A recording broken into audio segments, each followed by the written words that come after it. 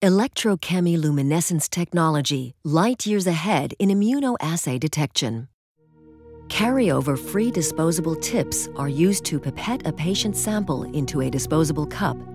Incubation with 2 antibodies begins. The first antibody is labeled with biotin. The second is labeled with ruthenium. Both are highly specific to binding sites on the target antigen. In this example, the 2 antibodies form a sandwich complex with the antigen. Depending on the target analyte, competitive and bridge immunoassay principles can also be applied. Next, microbeads coated with streptavidin are introduced into the solution. Streptavidin forms a strong bond with biotin. The completed immunoassay complex is now ready to be transferred to the measuring cell.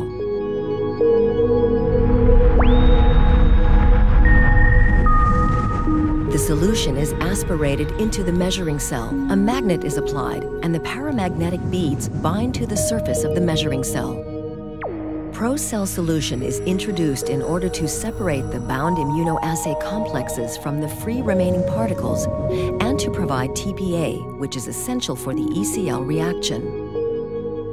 Voltage triggers the ECL reaction. Ruthenium and TPA are excited in the process.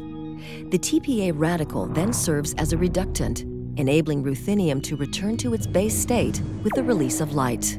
The cycle of electrochemiluminescence repeats as long as voltage is applied, resulting in the amplification of the light signal. The emitted light is detected by a photomultiplier.